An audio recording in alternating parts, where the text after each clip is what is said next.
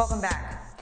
The grave of Eugene Williams, a 17-year-old black teenager who was the first victim of the Chicago Race Massacre of 1919, now has a marker thanks to a group of Chicagoans. BNC's Eric Cox explains. 1, 2, 3. Coming together to commemorate the first victim of one of the worst race massacres in American history, more than 100 years after his murder. The Chicago Race Riot of 1919 was part of the nationwide rush of racial violence known as the Red Summer.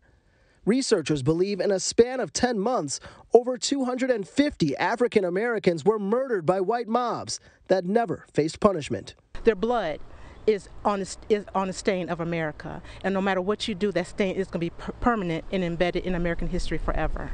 Tammy Gibson is a black historian dedicated to delving deep into our nation's past to put African American stories on display for people today. Even though the massacre happened over 102 years ago, we're still going through it today. And it's important that we get our young men and tell them how important they are. Gibson says in order to make this event a reality, she spent years learning about Eugene Williams.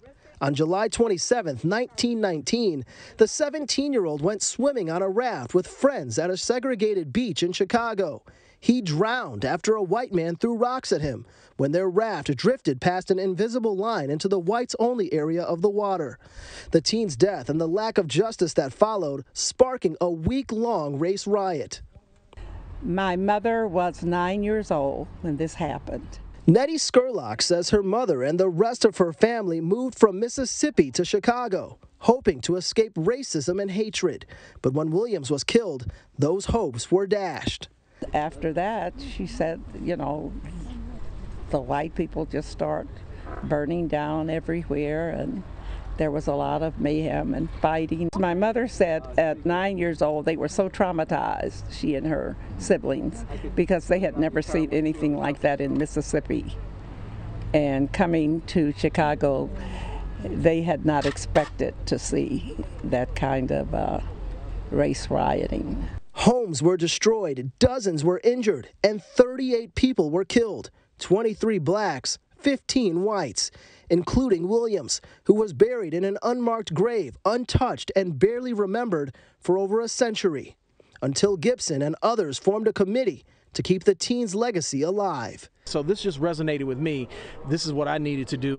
David Browning says the committee raised well over $5,000 to finally give the teen a grave marker. Dozens attending the ceremony where the headstone was officially unveiled, honoring the first victim of a dark chapter in Chicago's history. I'm proud to be a part of it, you know, and I'm honored that we could finally memorialize him in a proper way, and this will be here for eternity.